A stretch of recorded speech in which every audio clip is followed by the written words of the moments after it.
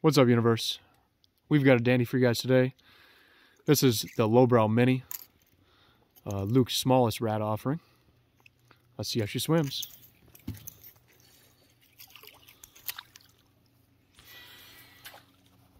Alright, so starting off, our first retrieval will just be our standard straight retrieve. Kind of a medium to medium slow.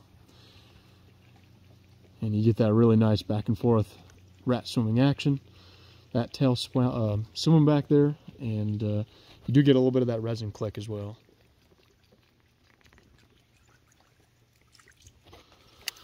Alright, next one we're going to slow it down and get you a crawl. And even that nice slow, not quite an ultra slow, but kind of that, would you classify as a crawl? You get plenty of action to it, really natural, kind of a finesse look as it swims back and forth there.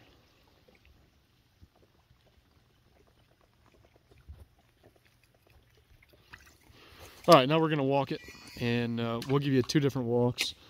The first walk is going to be just our, your normal back and forth kind of slow walk. And stays up with ease, walks back and forth, gives you that nice 180-degree turn. But what is really interesting on this next one, we'll do kind of a fast walk, and it keeps it up on the surface and gives it a ton of action to it as well. What you'll notice with this bait is typically when you fish it fast, it wants to crank. But with this real fast walk, you can keep it up there, give it a lot of action, and get that nice natural look.